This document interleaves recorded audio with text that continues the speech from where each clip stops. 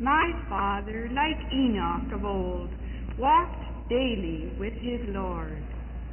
And as he worshipped at God's throne, he saw his heart outpoured. He knew that he would faithful be. On him he could depend. He's preached God's word for 50 years. He'll preach it to the end.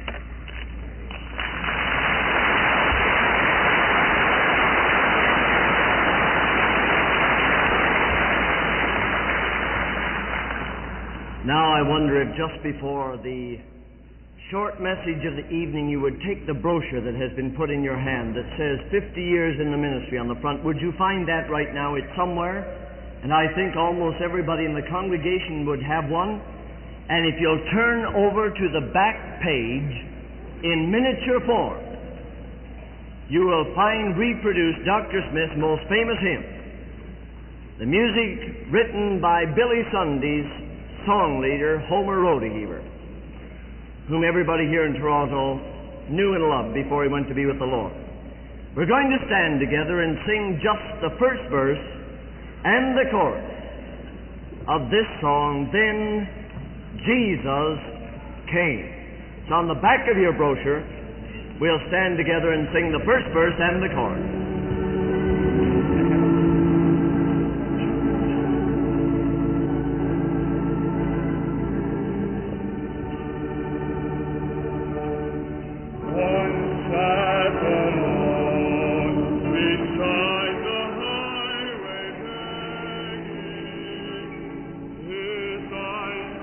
We would like to take you back to May 18th and 19th of 1958, where in Varsity Arena, members of the People's Church gathered to honor a man who had then spent 50 years in the ministry. This is Oswald J. Smith's Golden Jubilee of 1958.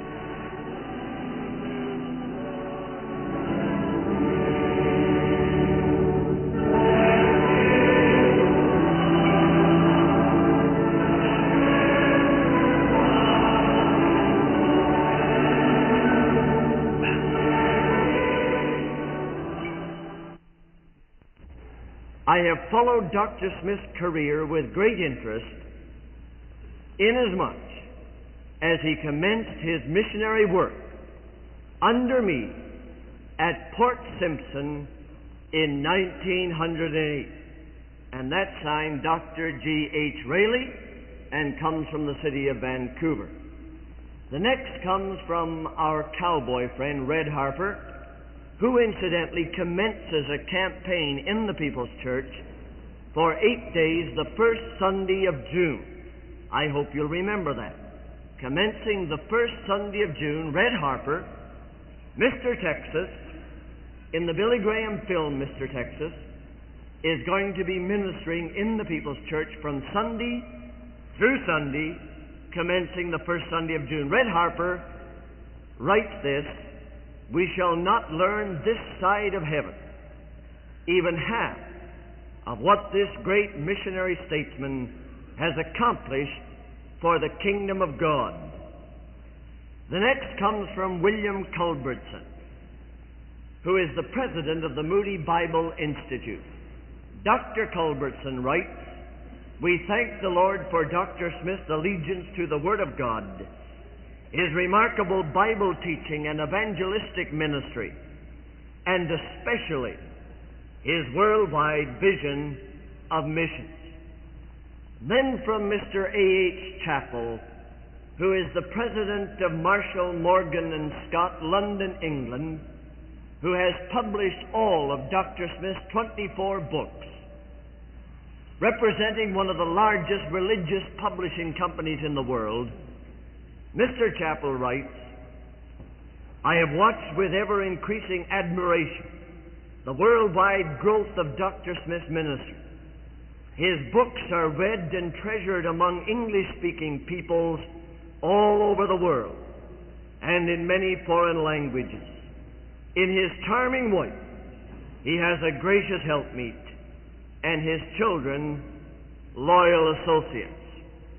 And then from God's businessman, Mr. R.G. Letourneau, it is now over 30 years since Dr. Smith was my pastor in Los Angeles. God was using him mightily then, and has been continually blessing souls through his tongue and pen all these years. And this comes from Mr. B.D. Ackley, who is probably the world's greatest living writer of gospel songs. Mr. Ackley says this: Dr. Smith ranks among the outstanding gospel song poets. My high regard for him is comparable to that for my own brother. Then Dr. V.R. Edmond, the president of Wheaton College in Wheaton, Illinois, writes, because Dr. Smith devoted himself entirely to the Savior, he has been used mightily of God to the very ends of the earth. And Don D. Mumaw, one of the great athletes of our generation, who has played football in this stadium on many, many occasions, an all-American football player, writes, because Dr. Smith devoted himself entirely, or rather, Don Mumaw telegraphs, thank God for Dr. Smith and his ministry. Both have challenged my own life. Then the next one comes from Great Britain, from evangelist Eric Hutchings, who today is probably being used of God in great united evangelistic campaigns in the British Isles and from radio in Europe as much as any other minister in England. Eric Hutchings writes this: the recently conducted crusade in South America underlines, in my view, that Dr. Smith continues to be at the very forefront of evangelistic ministry around the world. There is scarcely an evangelical home in Britain in which the name of Dr. Oswald J. Smith is not known and honored. I owe more to him as a father in evangelism for encouragement and inspiration than any other world leader. The next comes from Scotland, from Mr. John M. Moore, who is the superintendent of the Great Tent Hall in Glasgow, Scotland. And from Scotland we have this greeting: we in Scotland send our sincere Christian greetings to Dr. Oswald J. Smith on this great occasion, which celebrates 50 years ministry in the service of God. The influence of Dr. Smith's written ministry has been felt throughout the length and breadth of Scotland. We in Glasgow will be wearing the Smith tartan on our neckties over the weekend in honor of Dr. Oswald J. Smith. And I didn't even know we belonged to a clan, but there you are. The Smith clan, I suppose it's the biggest in the world. And then this comes from a man who is beloved by God's people around the world, Dr. Charles E. Fuller of the Old-Fashioned Revival Hour. Dr. Fuller writes, in these days when so many are departing from the faith, it is a great encouragement to my own heart and a blessed challenge to know that Dr. Smith is standing so firmly in his faithfulness to the Word of God. And this comes from Dr. E.L. Simmons, who is the principal of the Toronto Bible College. And we're grateful to the Toronto Bible College for their help in this service tonight. They have given us these curtains and the bunting that is around the lower platform. And in a moment you will have an opportunity of using the magnificent offering boxes that come from the Toronto Bible College.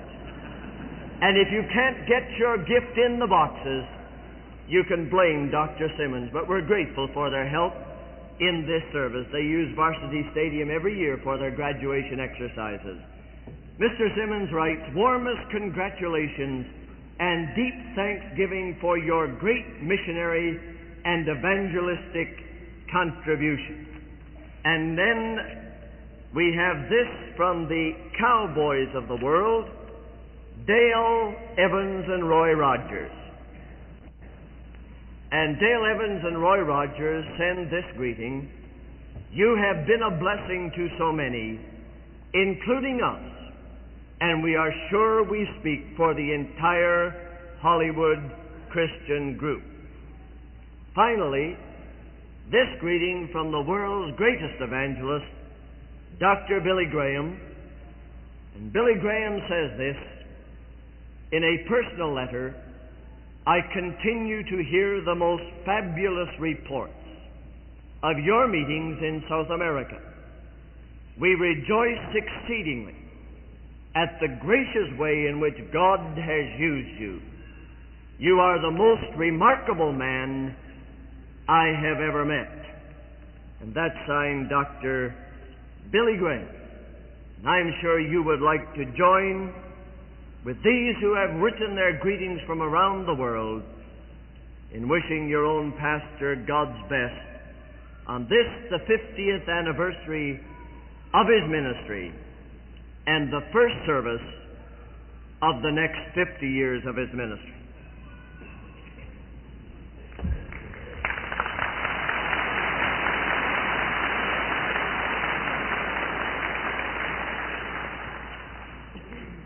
Wherever evangelical church choir leaders gather together to discuss music, this next song almost always comes up for discussion. Johnny Ambrose joins his voice with the voices of our Jubilee choir now to bring you the triumphant composition written by Dr. Smith, The Song of the Soul Set Free.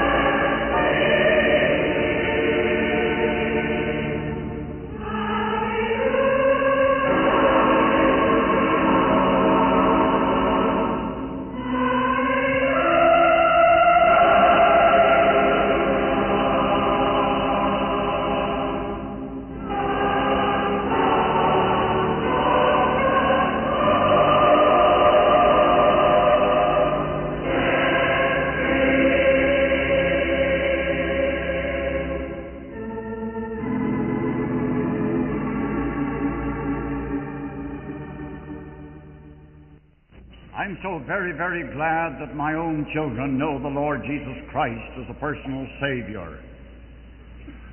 And I'm going to call now on my eldest son, Dr. Glenn G. Smith, who is a surgeon, a Christian surgeon in Vancouver, British Columbia. I'll never forget the night in Muskoka, in the Elgin House, after I had delivered a salvation message. I'll never forget returning and finding Glenn in tears. He told us that he wanted to be saved. His mother and I knelt down beside him and we led him to the Lord Jesus Christ. He was only 9 years of age at the time. Now he has become a Christian surgeon and is giving his testimony in the city of Vancouver.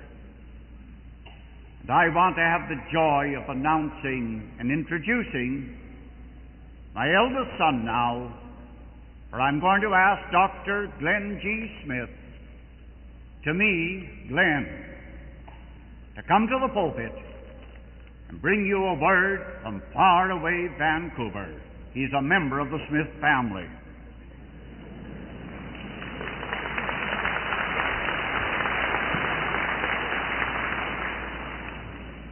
Thank you very much, Dr. Smith, for those kind introductory words.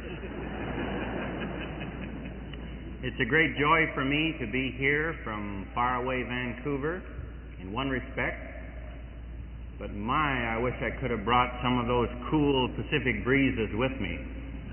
You really have it warm here. The name Dr. Oswald J. Smith, around the world to many people, means an author that has written many, many wonderful books. To many other people, the name Dr. Oswald Smith is one they have heard as a great evangelist in person on many of his world tours. To many missionaries, he is the statesman that has been responsible from the human angle of influencing their life for missions and for their finding themselves on the mission field of the world. To many of us here tonight, he is our pastor, the pastor of the People's Church for many years, and he is to us a pastor. But to three of us who are in this building tonight, and only three, we can call him Father.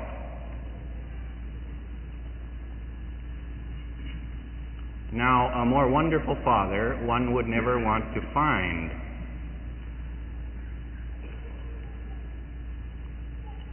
I was brought up, as you all very well know, in a Christian home. I was brought up, what is more, in a minister's home.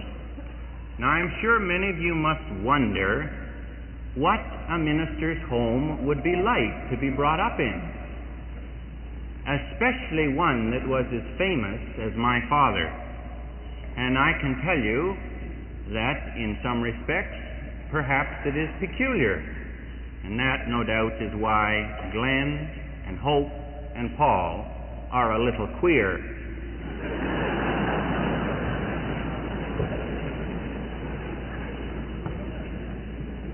You will probably think that a minister's home is a very austere place because we spend so much time going to church and doing things of a religious nature.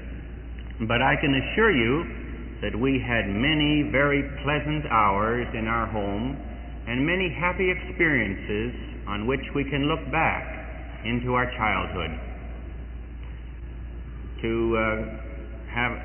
To show you an example of some humorous incidents that occurred in our home that you probably never hear about. Father was always interested that we should get to know some of the animal creations that God has made and put in this world.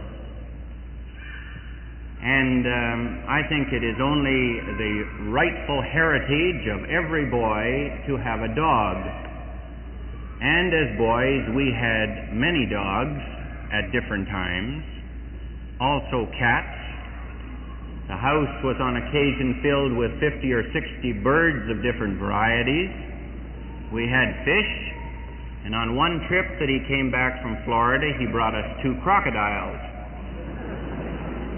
But perhaps the most interesting little animals that we had, on one Saturday afternoon, we had 2 little baby goats, or kids. They were very young and cried all night. The following morning, we went to church. And when we arrived back at noon, we were told that the baby kids would not stop crying. So Paul, my brother, spent Sunday afternoon in a packing box being the mother of the two kid goats.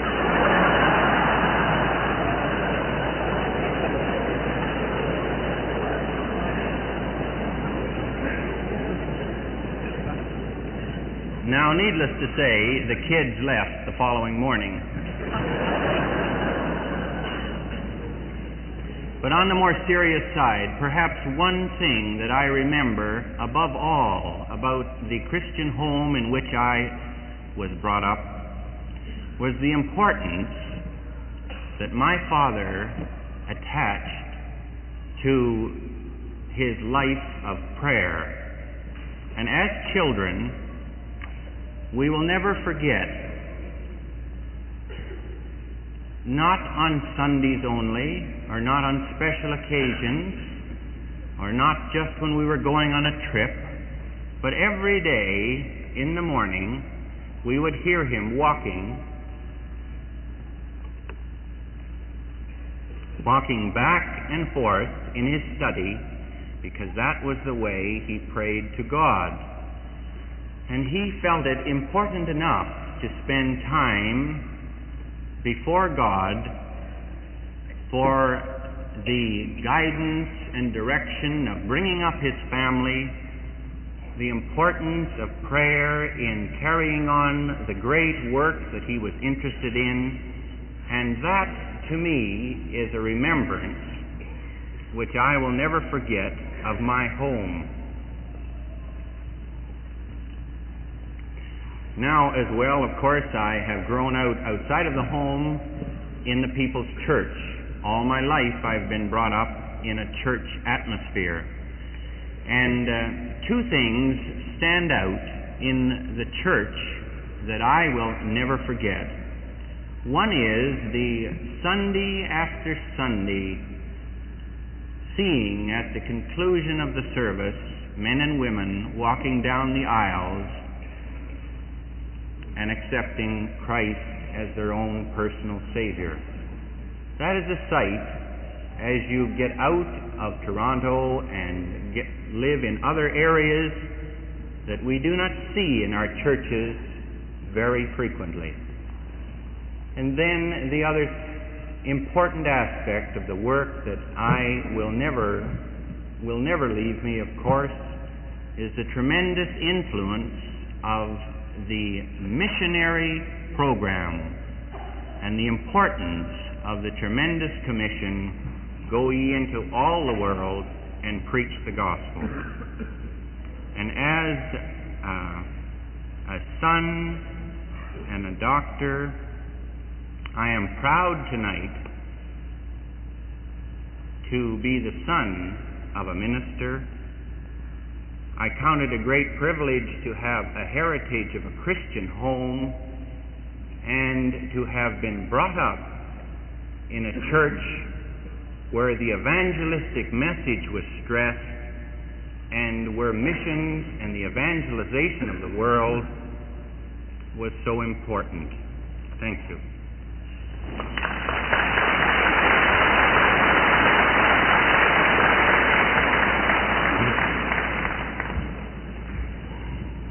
Thank you, Glenn. And ladies and gentlemen, if any of you have any trouble with your kids, a word to the wise is sufficient.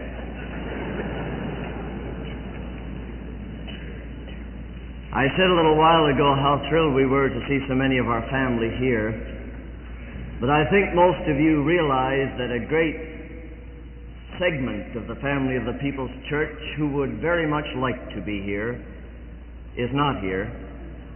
I'm speaking of the 360 missionaries that we have the privilege of helping support, that are working on many, many different fields around this world.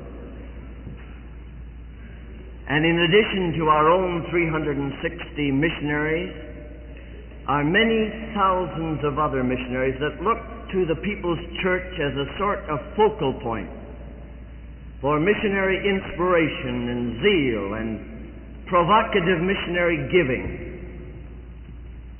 Every year at Christmas time, we have the privilege of contacting some 8,000 missionaries of many of the faith missions, almost all the faith missions, and some of the denominational missionaries, practically in every country of the world through the medium of our Christmas books.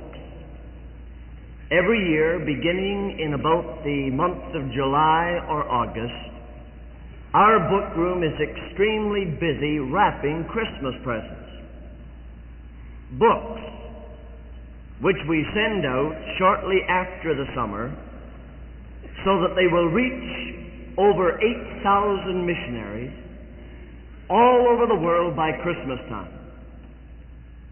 And immediately after Christmas, within about 1 month's time, we begin to receive letters from our missionaries. And in the course of the next few months, I suppose we receive nearly 8,000 letters from missionaries around the world. And I wish you could look over our shoulder and read some of those letters, and read of the thrill and the blessing and the inspiration that those books are to missionaries, many of whom are in lonely, lonely places all around this world of ours. As Mr. Dade mentioned earlier, the Board of Managers tried to make the offering at this great service a love offering for Dr. Smith. However, he begged them not to do that and asked them if they would mind using this entire offering tonight to enable us this year to send the books to the missionaries. We're going to begin to do that. Within about 1 month's time, our office staff will have to start working. And so we're going to take the entire offering tonight, whatever you give, and we're going to put it to the ministry of our Christmas books. And you can be assured that every dollar, every $5 bill, will send a messenger by literature to some missionary that perhaps may receive absolutely nothing else by way of a Christmas gift this coming Christmas. It takes about $1 to send a book to a missionary. That means if you give $1 in your offering tonight, you will be actually sending a Christmas present to one of our 8,000 missionaries. If you're able to give $5 tonight, it means that you will send a Christmas gift to at least 5 missionaries somewhere in the world this Christmas. If you're able to give a $20 bill, you bless and encourage and inspire some 20 missionaries around the world. I'm going to ask the ushers that they will come forward at this time and put in your hand one of these envelopes in which you can put your gift, your missionary gift, for the Christmas books this year. I'm going to ask the men to go ahead and distribute the envelopes immediately. And when you get your envelope, I want you to look at it. I hope everybody will take time to take an envelope.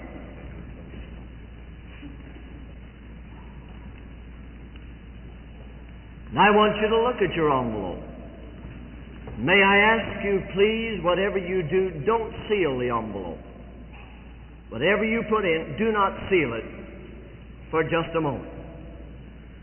After you have put your name and address on it, you'll notice at the bottom it says all who give $2 or more in this afternoon's offering will receive an official receipt suitable for income tax purposes, and you will receive the People's Magazine, published by the People's Church for 2 years, absolutely free of charge. And then this is very important before you decide what you're going to give. It says at the bottom, special, and this is extremely special on this occasion, those who give $5 or more, $5 or more, are entitled to Dr. Smith's Golden Jubilee long play record with greetings from Billy Graham and Oswald Smith and also a number of Dr. Smith's best-known songs. Now, I hold in my hand this beautiful Golden Jubilee record. I think everybody in this auditorium will want to make it a point to get one of these records. They are not for sale. You cannot buy these records anywhere. But everyone who gives to the Christmas books $5 or more is entitled to receive this record absolutely free of charge. It's in a beautiful gold finish. It has a picture of Dr. Smith on the front, and then on the back is the list of what you will get. First of all, there's a greeting from Dr. Smith that you'll want to treasure in the years to come. You'll have his voice on recording. Then you have George Beverly Shea singing Dr. Smith's great song, Then Jesus Came, for this special occasion. Then you have Red Harper singing Dr. Smith's song, Come With Your Heartaches. Then you have Johnny Ambrose singing the song of the soul set free. On the other side, you have a wonderful message of greeting by Dr. Billy Graham. You will hear the voice of Dr. Billy Graham on this record, and you can treasure it as long as you live. Then you have the People's Church Choir singing Christ is Coming Back Again. You have Don Billings at the piano and Frank Trenchard at the organ playing a special arrangement of Dr. Smith's songs. You'll have Ronnie Avalon singing the glory of his presence. And then you'll have the gospel harmony makers singing When I've Changed My Address to Heaven. Now, some of you have seen this record. A great many people have come to me and said, Paul, how can I buy a copy of the record? You cannot buy it. This record is not for sale. But this afternoon, or rather this evening, everyone who contributes $5 or more to this special missionary offering tonight is entitled to take one of these records home with you. Now you say, how do I do it? Well, first of all, of course, put the $5 or more in your envelope.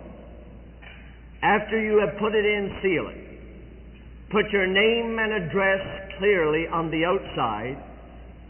And then if you want the record, put an X in the little square at the bottom of the envelope. The envelopes will be collected in the offering, and then immediately after the service, you can come to this table on my right in front of the platform, or this table on my left in front of the platform, or you can go to either of the refreshment booths directly behind you in the vestibule. And there you will find a stack of the records. Now you do two things. You walk up and you sign your name and address on a piece of paper. And then you take your copy of the record home free of charge. And after the service is over, our workers will check the names that have been signed with the envelopes that have come in. And if for any reason there are not enough records, I believe we have a large enough supply to take care of everybody who will want one. But if when you get there the supply is gone, you'll be able to get your record, if you live in the city of Toronto, from the People's Church anytime within about 10 days when we get a new supply. If you live outside of the city of Toronto and the supply is gone when you get there, and I doubt if it will be gone, we have a great many records here tonight, but if it should be gone and you live outside of the city of Toronto, if you wait about 10 days, your record will come to you through the mail, so that everybody who gives the $5 or a $10 bill or a $20 bill, and some of you may want to write out a check in the service tonight for this work of missionary books, everyone who gives that much or more will receive this beautiful golden Jubilee record, which is absolutely irreplaceable. You cannot buy it anywhere in the world, but you can get it here tonight, and in 20 or 25 or 30 years from now, you'll still be able to play it because it will last just about as long as you last. It's unbreakable unless you deliberately break it over your knee. And I doubt if anybody will want to do that once you've heard it and been blessed by it. We'll wait just a moment while you fill in your envelope. Be sure to write your name clearly on the outside and your address. And when the ushers pass the offering boxes, you put your envelope in, and it will be included in the missionary offering tonight. While you're completing your envelope, may I say this? We're very grateful for the beautiful floral display that's on the platform tonight.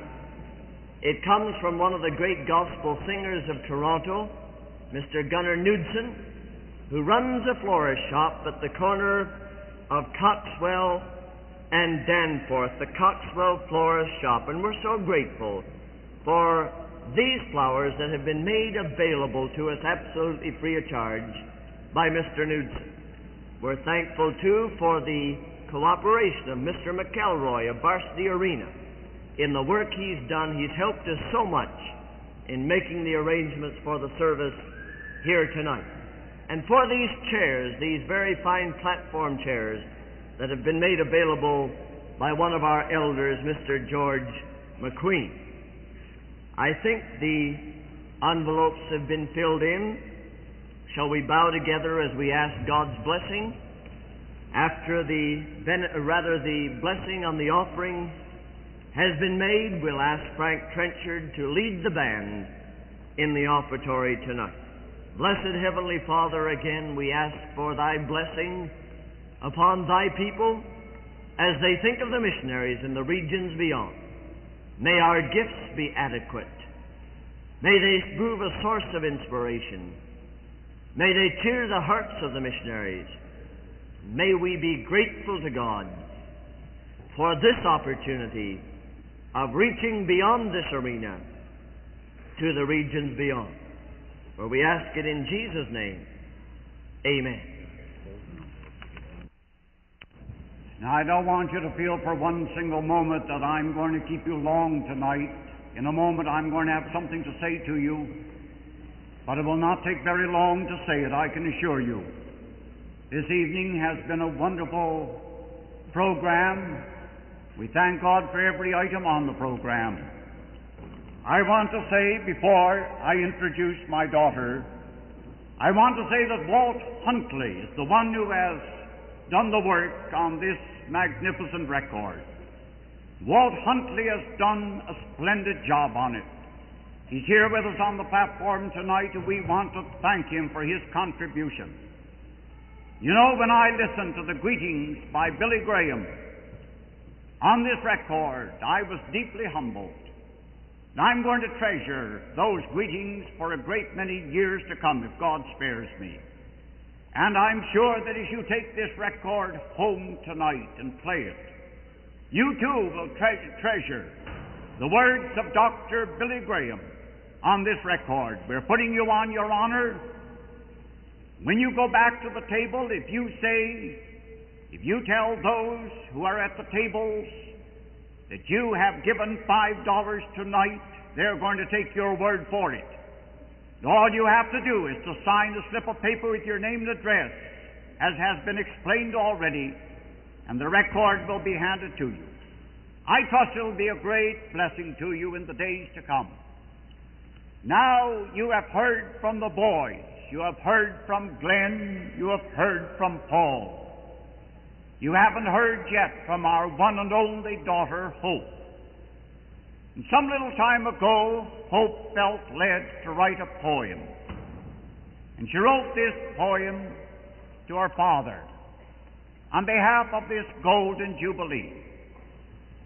And so we're asking Mrs. Lowry, Hope Evangeline, to read this poem for us tonight. Just as it touched my heart when I read it, so I'm sure it will touch your heart. And now, our one and only daughter, Hope Evangeline.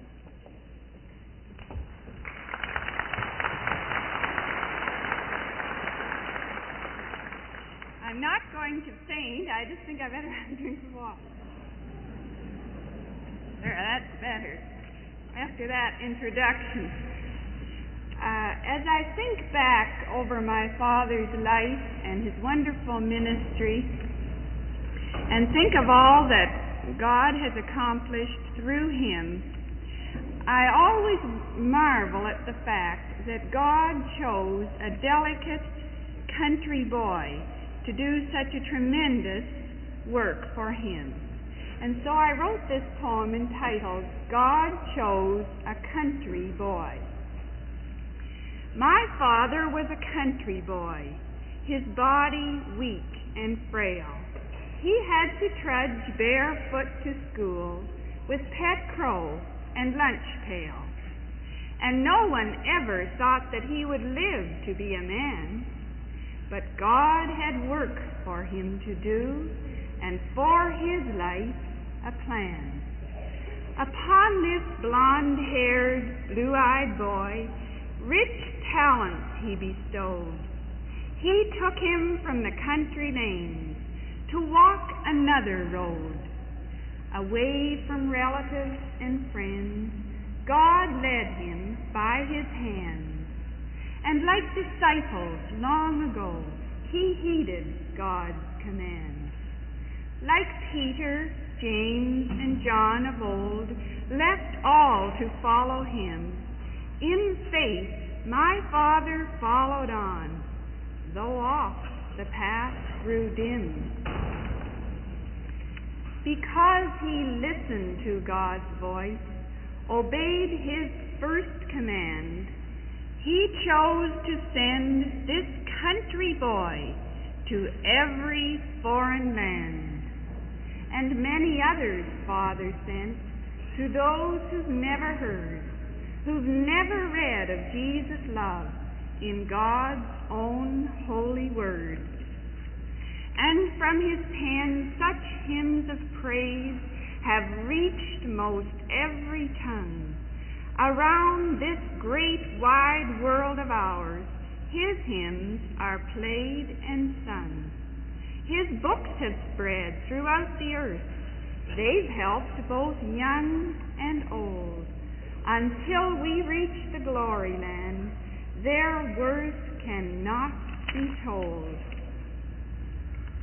Why didn't God choose someone strong, you may be prone to ask? Because he looks upon the heart and fits men for the task.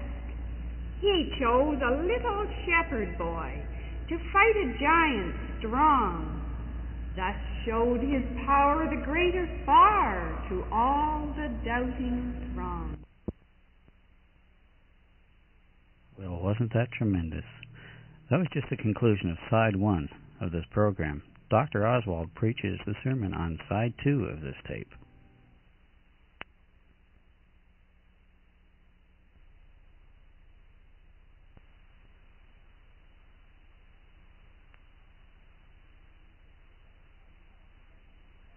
Now, my friends, it's just impossible for me to express my appreciation for all that has been done in connection with this service tonight. As I look at this magnificent choir, my heart wells up within me. And I thank God with all my heart, with all my soul, for those who have been willing to make the sacrifice that has been made in order to make this meeting a possibility. I want to thank Mr. Dade, the managers, the elders, the adherents of the People's Church. I want to thank each and every one for placing at my disposal that magnificent car to use while I'm still connected with the church. I know that Mrs. Smith and I will find it a great comfort and real help to us in the days to come. And I want to thank everyone who has had any part in it. And I want to thank all those who have sung tonight, all those who have spoken, all who have taken part, and all the workers who have cooperated in connection with this Jubilee program in order to make it the success that it has been. I'll never forget it. You know, I believe God calls men into the ministry. I believe He calls men today just as He did in olden days. When I was only a boy, about 12 years of age, I heard God's call. I was sitting in my Sunday school class. A farmer's daughter was teaching the class. Suddenly she turned to us and she said this: "Any one of you boys might be a minister." I don't know what the other boys said. It was in the Cody Corner schoolhouse there where I was attending school. Well, this was Sunday school. But I answered instantly, not out loud, but in my heart, "I'll be that boy." Do you know that from that day to this, I've never had a desire to do anything else in life but to preach the gospel of the Lord Jesus Christ. It's been a glorious ministry, and I thank God for it all down through the years. 3 times I tried to leave Toronto, and each time God brought me back. First of all, He brought me back to Dale Presbyterian Church. Then He brought me back to the Alliance Tabernacle on Christie Street. And then He brought me back to the People's Church. And now for the last 30 years of my life, it's been my privilege to be the pastor of the People's Church in this great city of Toronto. And I'm so glad that I've had little part in connection with the evangelism that has been carried on in this city. God has kept the fires of evangelism burning in my soul. They've never died out. I pray God that they never will die out, but that as long as I have breath, I'll still do everything I can to win men and women to the Lord Jesus Christ. For that, after all, is the great mission of the church. And I want to thank all those who are helping to make that possible, all who are cooperating and have been cooperating down through these years that have passed and gone. I came to this city 43 years ago, after I'd been ordained to the gospel ministry. I came as the associate pastor of Dale Presbyterian Church, corner of Queen and Bellwoods. And you know, when I came in 1915, I was the youngest minister in the city of Toronto. Today, after 43 years have passed since I came to Toronto, I find myself perhaps the longest in service of any minister who is still in active service in the city of Toronto. For 50 years I've been preaching the gospel of the Lord Jesus Christ. I started preaching when I was 18 years of age, and I've been preaching ever since. And I trust that I'll be able to preach as long as God gives me breath. I thank God for evangelism. I thank God for evangelism at home and abroad. I thank God for the privilege of ministering for the Lord Jesus Christ. I want to express a word of appreciation for the way my wife has stood by me during these 43 years that we have labored together, and has helped to make possible this great work that God has enabled us to carry on. I thank every member of this band. I thank every usher and all those who have helped us with this service tonight. Now, I am not going to preach a sermon, but I do want to read just a verse of Scripture, and it's found in the 7th chapter of Matthew's Gospel, verses 13 and 14. Enter ye in at the strait gate. You see, you must enter in. You'll never get in unless you enter in. Enter ye in at the strait gate. For wide is the gate, and broad is the way that leadeth to destruction, and many there be which go in thereat. I didn't say that. God said it. God tells us that the broad way is throng. There are many on the broad way. And then he says this, because straight is the gate, and narrow is the way which leadeth unto life, and few there be that find it.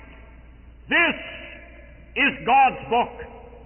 This is the Word of the living God. This book means more to me than any other book in the entire world. This book is authoritative. This book comes from God. I believe it. I believe it from cover to cover. I believe that it's God's Word. And when God speaks, you and I must pay attention. This, I say, is the Word of the living God. Now you say to me tonight, you say, Dr. Smith, why, all during the years of your ministry, why have you pressed for decisions? Why is it necessary for a man to make a decision for the Lord Jesus Christ? I've talked to Billy Graham. Billy Graham does the same thing. I've done it for nearly 50 years. Billy Graham is doing it constantly. Men and women are making decisions for the Lord Jesus Christ. And Billy Graham is going to call for decisions continuously in his great evangelistic citywide campaigns. You say, why do you do it?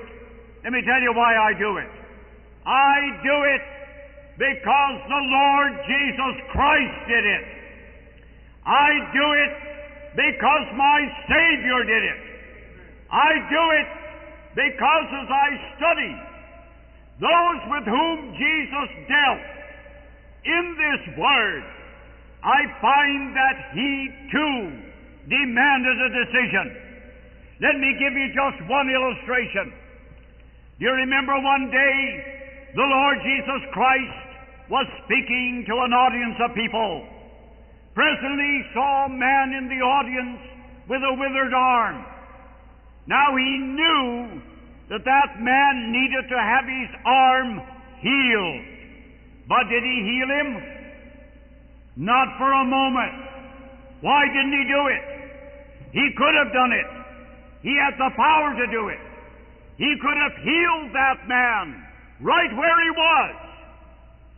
He could have healed him instantly, but he never did it.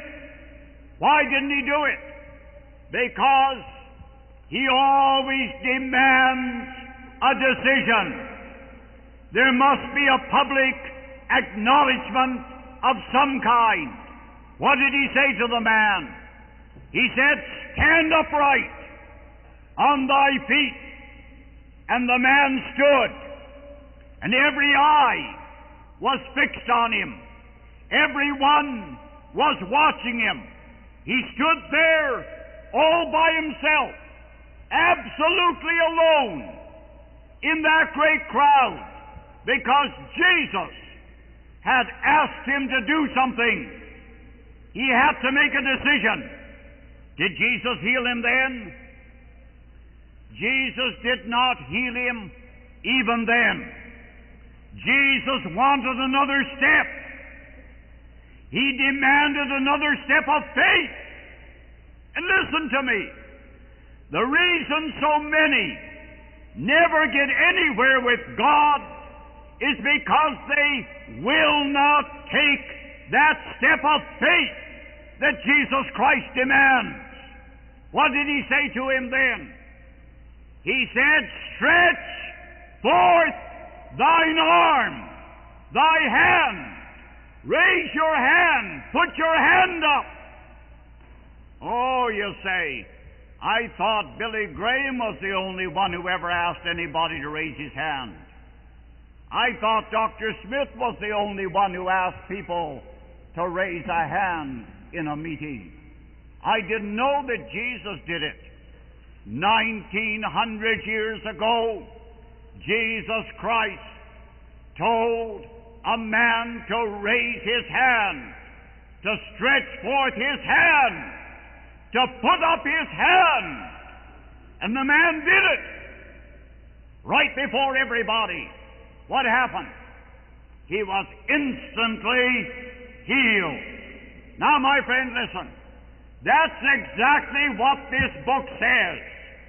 And if you want results, if you want something to happen in that life of yours, you'll have to take a step of faith. You'll have to walk down an aisle. You'll have to go to an inquiry room. You'll have to stand before a platform. You'll have to kneel at an altar. You'll have to do something if you want results. And all during my ministry, I've demanded action. I've insisted on a decision because I know that there must be a decision before there can be conversion.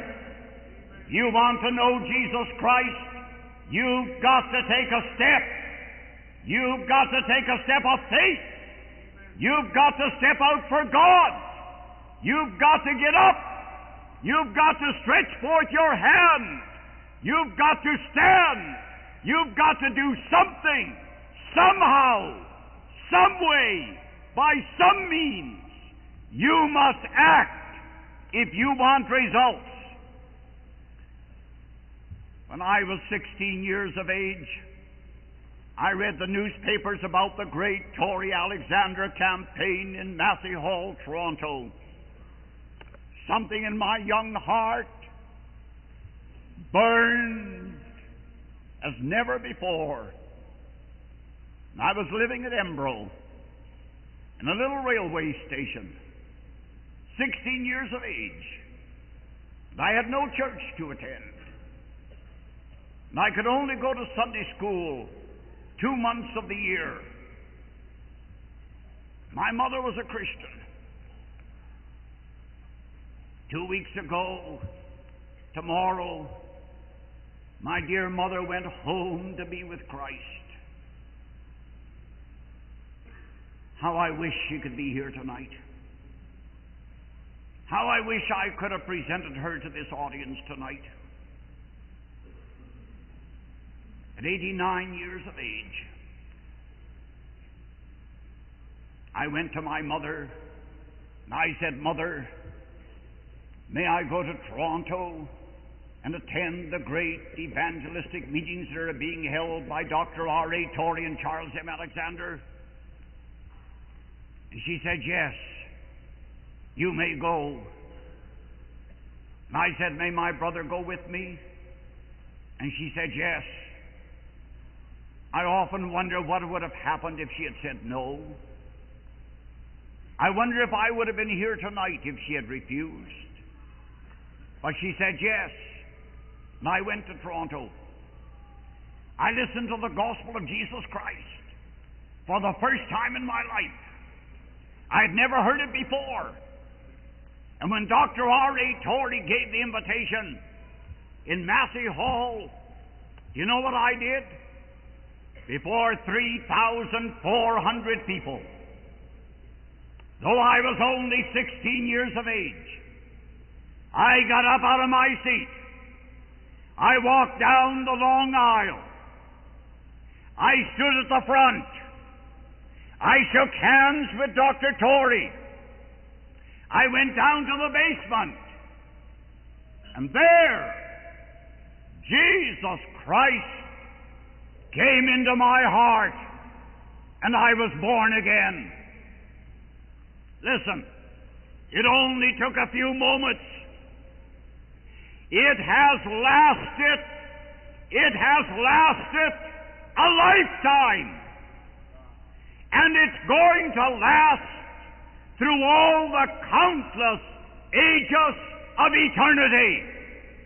And it happened in this city when I was only 16 years of age. But I made a decision. I didn't just sit there. I got up and I did something about it. I made a decision for Jesus Christ. That's what you've got to do. That's what thousands have done in my ministry down through the years. That's what they did last year in South America. 4,500 of them. That's what they did in South Africa. That's what you've got to do. And with this I close. D.L. Moody had a class of young men. One young man wouldn't yield to Jesus Christ. One day he came walking up to Mr. Moody. He said, "Mr. Moody, I'm going west." Mr. Moody placed his hand on the shoulder of the young man. He said, "Wait a moment. I want you to accept Jesus Christ as your Savior before you go west." The young man shook Mr. Moody's hand off his shoulder, and he said, "No, Mr. Moody, I'm going west first. When I come back, then I'll settle the question of my soul's salvation." He left. Mr. Moody turned away with a sad heart. A few weeks passed. Suddenly one day, he heard that the young man was sick in the hospital. He went to see him. He leaned over his bed. The young man could scarcely whisper, he was so ill. And again Mr. Moody pled with him to make the great decision. But again the young man shook his head and whispered, "No, Mr. Moody, I'm not going to die. I'm going to get better. Then I'm going west. I'm going to make my fortune. And then I'll settle the question of my soul's salvation." And with a sad heart, Mr. Moody left the hospital. A few weeks passed. One day, to his amazement and astonishment, he saw the young man walking rapidly toward his home once again, apparently strong and well. He said, "Mr. Moody, I'm going west. I got better. I didn't die. I want to say goodbye." And again Mr. Moody placed his hand on the shoulder of the young man, and he said, "Please, before you go west, decide for Jesus Christ." And the young man became angry, shook Mr. Moody's hand off his shoulder. "Mr. Moody," he said, "don't ever speak to me again about my soul's salvation until I come back from the west." Something snapped in Mr. Moody's heart. He felt in that moment that the young man had crossed the deadline, committed the unpardonable sin. He watched him walk away. At night, in the dead of the night, there came a knock on his door. Mr. Moody looked out a window from upstairs. He saw a woman with a shawl over her head. "What is it?" he said. "Oh, Mr. Moody," she said, "it's my husband. He's taken seriously ill. He's dying. I want you to come and pray for him." "It would be no use," said Mr. Moody. "I talked to your husband this afternoon. He said no for the last time. He'll never change his mind. He's crossed the deadline. He has committed the unpardonable sin. He has rejected Jesus Christ for the last time. He'll never change." She broke out weeping. He went with her to comfort her, mounted the steps. The young man was lying on his back in bed. His eyes were wide open, but he was unconscious. He was calling out just two words: "Too late! Too late! Too late!" Mr. Moody read the Word of God. Mr. Moody prayed with him. He shook him. He tried to arouse him. He did everything he could. to bring him back to his senses so that he could deal with him. The young man paid no attention to him. And repeating the two words, too late, too late, too late, he went out into a Christless eternity. My friend, that's your only trouble. You haven't made a decision. You haven't walked down an aisle. You haven't gone to an inquiry room. You haven't decided for Jesus Christ. One of these days, it will be too late. You'll cross the deadline. The Spirit of God will never strive again.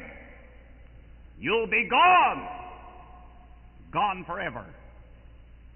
I've preached to some of you now for 40 years. I've preached to others for 30 years. I've preached to others for 20 years, and others for 10 years, and others for 5 years.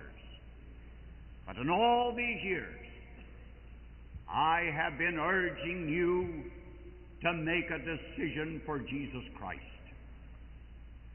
If you're not right with God tonight, I want you to make that decision tonight.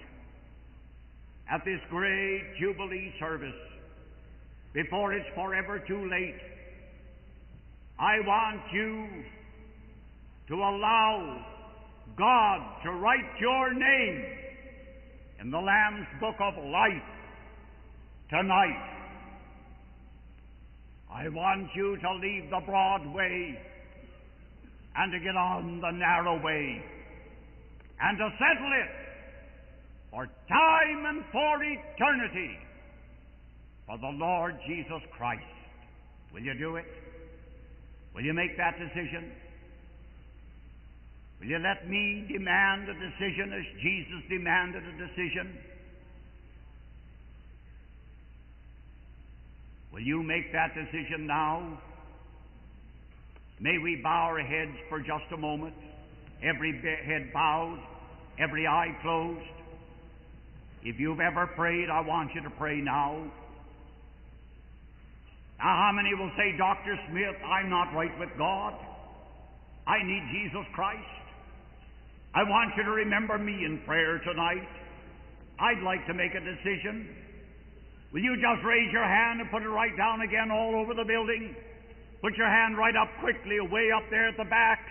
Wherever you are, raise it quickly. Just raise it and put it down again wherever you are. And say, yes, I'll make a decision for Jesus Christ tonight. I'm not right with God. I'm a backslider. I'm unsaved. I'm out of touch with God. I need Jesus Christ. I need help from God tonight. And I want to make a decision at this great Jubilee service. Raise your hand right now. Wave it so that I can see it away back there. Just put your hand up and wave it a little bit so that I can see it. Yes, I see those hands. Put them up wherever you are, all across the back there. Raise your hand and wave it just so that I can see it. If you're saying, yes, I'll make a decision tonight. Those on the ground floor, put your hand up quickly wherever you are. Raise them right up now as we wait just a moment. And wave your hand so that I can see it without a moment's hesitation. Those away over on my left, in this section on my left on the ground floor, will you raise your hand right now? Put your hand up for Jesus Christ and say, I'll make a decision tonight. And those away over on my right, will you raise your hand now? Put your hand up as we wait just a moment. And way up there in the balcony, raise your hand now for the Lord Jesus Christ and say, yes, I'll make that momentous decision. I'll make it tonight. Lord Jesus, Thou knowest what Thou hast done in the hearts and lives of men and women tonight. We know that a decision must be made if we're going to meet God. We know that we cannot drift into salvation. We know that we've got to enter the straight gate and the narrow way, and it's up to us to enter. And unless we enter, we'll never get in. God, help us to enter, and to enter tonight before it's forever too late. Some of us may be backsliders. We need to come back to God. Some may be unsaved. We need to make a decision. Some of us may have no assurance of salvation. We need assurance. Speak to us, Lord Jesus, as Thou alone canst. Bring us to Thyself tonight. We ask it in Jesus' name and for His sake. You see this space here at the front, in front of the platform? We're going to stand in a moment. And I want no one to move for the next 2 or 3 minutes. I want you to stay with me. I want everyone who needs God tonight, everyone who wants to make a decision, every backslider, every unsaved one, everyone without any assurance of salvation. I want you to come and stand at this platform, facing me. I want to pray for you. We want to give you a little booklet. We want to help you. I want you to come and stand at this platform facing me on this great Jubilee night. I want you to come and join those who will be coming and standing here tonight as we sing together, Just As I Am, without one plea. Don't hesitate a moment, but come the very moment we start singing. And if someone's sitting beside you, you bring that one along with you. But let's come to the front as quickly as we can to this open space, and you stand facing me so that I can pray for you tonight. Let us stand together, everybody standing and everybody singing. And you come quickly as we sing. All right, together, sing.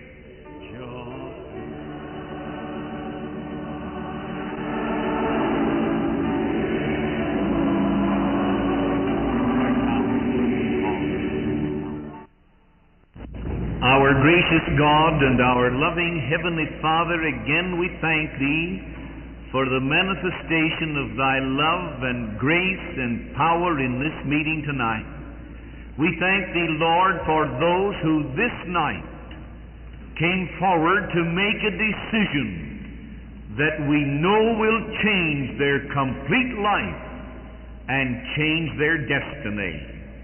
But, oh Lord, our hearts go out still to those in the congregation who are still outside the fold, that have never made that decision. And shouldst Thou stop the day of grace tonight, we'll go to an endless eternity. Oh, gracious God, wilt Thou speak to their hearts and draw them to Thyself even in the closing moments of this service. Now dismiss us with Thy richest blessing, we pray. May the blessing of Father, Son, and Holy Spirit rest and abide upon each one, now and until Jesus comes. Amen.